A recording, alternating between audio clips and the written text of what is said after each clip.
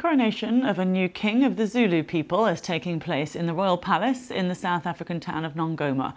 Thousands of guests are attending the ceremony. Our correspondent Misuzulu is there.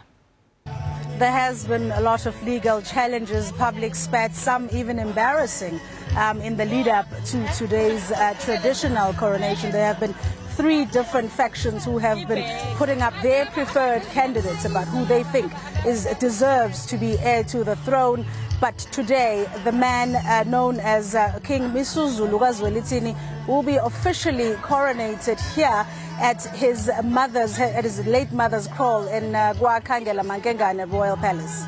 The significance of this role is that even though the king does not hold any political powers, he does, though, have a lot of influence because 1/5 of South African citizens are Zulus, about 11 million of those. So it means that if anything happens, he needs to be involved in whatever government decisions are made so that he's able to speak to his people so that they can be, making sure that there is just social cohesion in this country. He's not the only king, though, that is recognized. There are others in other cultures, including the Venda people who are in north of South Africa.